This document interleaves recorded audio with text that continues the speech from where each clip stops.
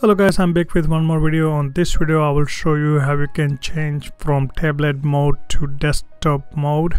So if your start is not normal, it's in tablet mode, there's a couple of ways you can do it. The first thing would be go to settings by clicking here, type settings,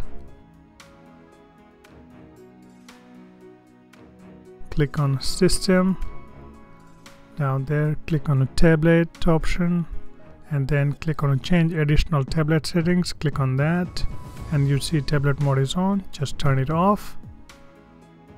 There you go. Once you minimize it, it changes back to the desktop mode from the tablet mode.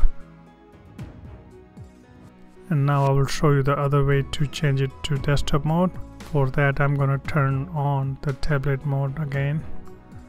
So other way would be shortcut keys would be Windows A.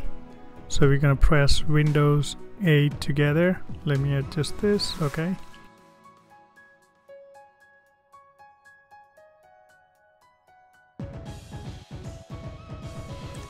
Once I press Windows A, this menu would pop up on your right hand side.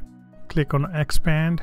Once you click on expand, there's so many other modes that you can check. One of them is tablet mode. Just click on that to turn it off, and that's back to desktop mode. If you turn it on, just it goes back to tablet mode.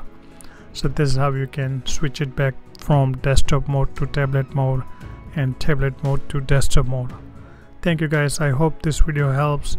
Please like, share and subscribe to my channel, and I'll be back with more videos soon. Thank you.